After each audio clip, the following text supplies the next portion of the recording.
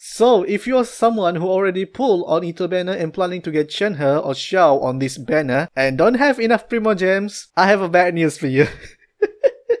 Oh my god, oh my goodness.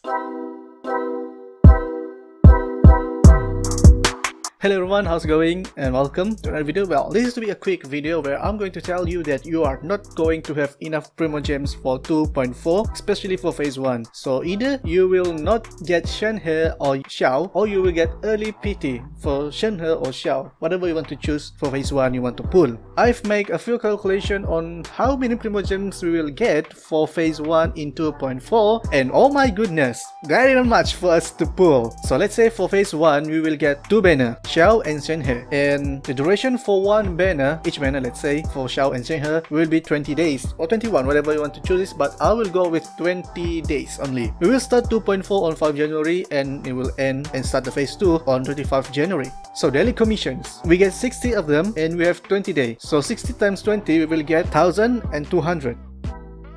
For normal event, we have 2 of them, not 3, only 2 of them, and each event will give us 420 Primogems. If I really want to push in, we will finish Wind Race before 2.5, hopefully, because if we're not, then we are in big trouble, especially for free to play. So let's say that we have 2 events and we get 140 Primogems.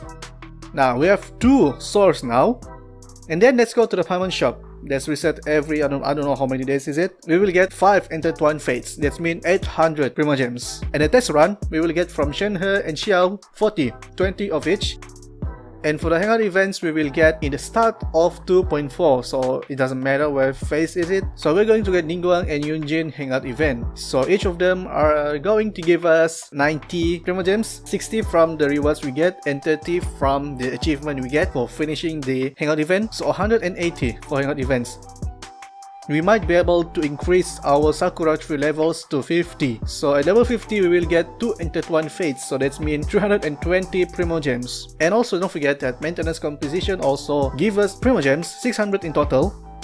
And Spiral Abyss will reset on 16 January. So that means you are going to get 600 Primogems or 450 Primogems. Depend if you can clear floor 11 and floor 12. And now for Archon Quest, this did not expect that we will get Archon Quest on phase 1, because as you can see this, quest start time permanently available after 2.4 update. So for Archon Quest you might get roughly 60 Primogems. I can't even remember how many Primogems we get in the last Archon event, Archon Quest. And lastly, Economia area, we will get either 1,600 Primogems from the normal chest, exquisite chest, luxurious chest, whatever chest is it, and the challenges, and also from the world quest 1,600 Primogems. This is just a rough calculation, maybe it will be even low or maybe even higher, I don't know.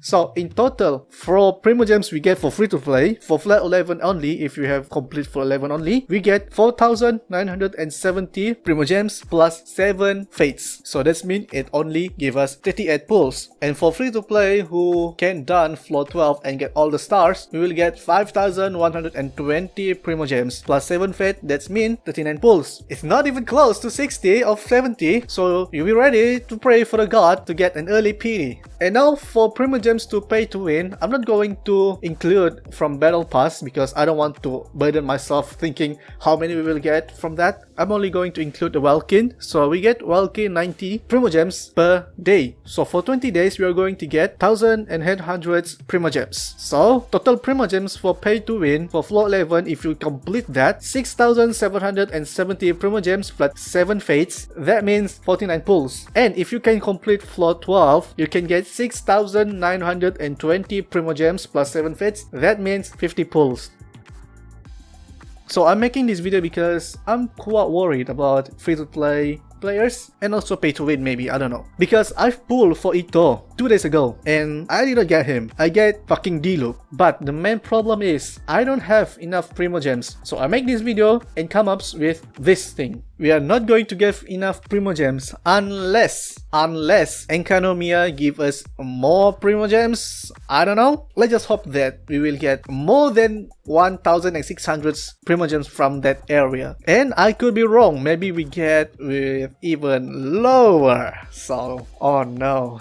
Alright, that's all everyone. Thank you so much for watching this video. I hope this one helpful. Trying to figure out how many Primogems we will get for phase 1 for 2.4. And yeah, it's quite disappointing. But don't worry, for phase 2 we will get tons of Primogems. So get ready for phase 2 of 2.4. As always, have a nice day and I will see you all in the next video.